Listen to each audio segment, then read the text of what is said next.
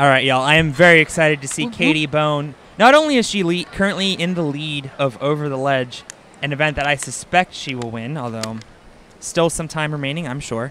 Coming out of Ninja Force in Albuquerque, by the way. Katie at Summit Ninja Warrior became the first ever in the Elite Division to win outright. The first Elite female to win outright. We've had a couple others do it in the Adult or Pro Division. But Katie, the first to do it, was matched by Paris Juarez. But Katie, absolutely a contender to make it very deep into this course. Not only did she win, she won by a couple obstacles. So right. There was no mistake. She is incredibly strong. And Katie Bone, one of those athletes that if we make it to stage 3, could take this whole competition. The grip strength on this girl is insane. Look at the confidence with which she drops down that board. She has a minute and 5.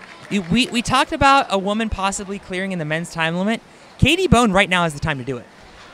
100%. I'm excited to see her get past these. All right. Okay, good. Katie Bone setting herself up to make some history here. here. Yes, okay. Come on, Katie. We saw Ben Poulsen in the chat saying he was going to have to wake Olivia Vivian up. It's obviously nighttime in Australia. I hope you're staying up to watch this because we could be seeing history as soon as she dismounts Bazooka Barrel because she's got loads of time.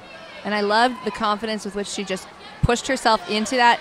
Not one of our taller athletes, and so had to, there it is. And she has 20 seconds left. No choice but to go. Come on, Katie. She's actually behind Isabella's time, so she must beat this if she wants to be world champion. Gets the second. Could this be it? 10 seconds. Oh, no way! No! And Katie, unfortunately, missing that final grab. I don't know if it was time or just the way she set the throw. I couldn't quite see.